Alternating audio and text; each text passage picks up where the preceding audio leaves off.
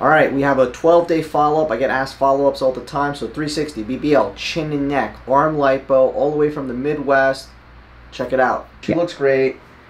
Swelling, bruising expected. Let's have her turn a little bit slowly so you can see nice and slow. So everyone who tells me that I Photoshop things, keep turning. All the haters out there can just find some other reason to keep hating. So curve is great, great lateral projection, front projection.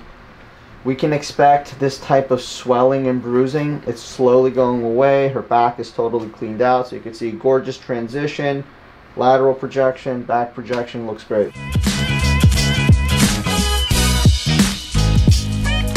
Thanks so much for watching. If you enjoyed the video, drop us a comment, give us a like, subscribe.